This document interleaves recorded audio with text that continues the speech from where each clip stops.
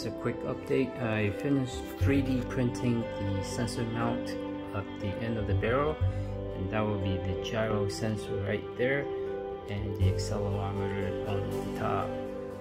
And then close to it is the strain gauge, and there's another strain gauge by the breech over there, right there, and another strain gauge by the bolt release.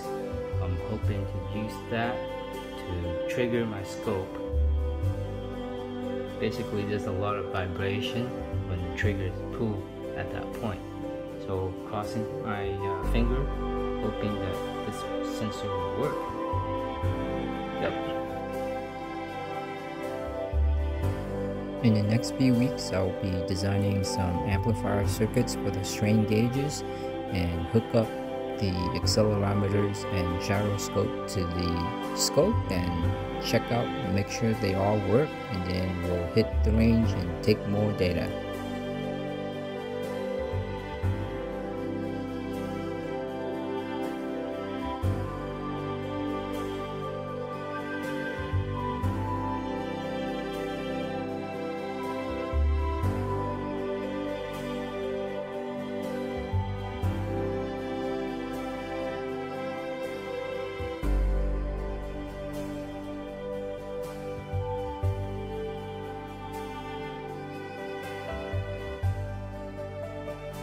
Thank you for watching, and if you like it, please give me a thumbs up and subscribe to see more videos. Thank you.